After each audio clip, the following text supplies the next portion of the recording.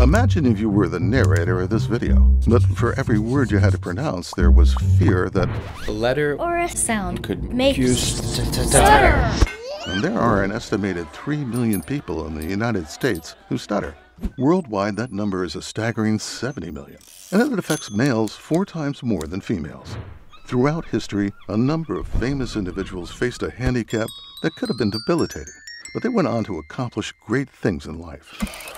Now let's go way, way back to burning bushes and stone tablets. Moses, one of the most important religious leaders of all time, he was a stutterer.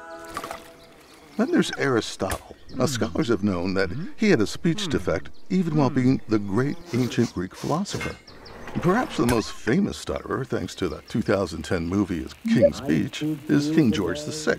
Now, he overcame his unruly tongue to lead England and give important speeches during the war with Germany.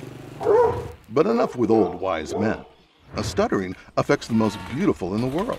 Marilyn Monroe, with her breathy, sexy voice, probably used slow and deliberate speaking to help avoid stuttering. The book Famous Stutterers profiles these 4 plus 8 other well-known people who accomplished great things despite their impediment. The persistence and courage these famous people displayed tells us that there are ways we too can survive and achieve despite our own serious difficulties.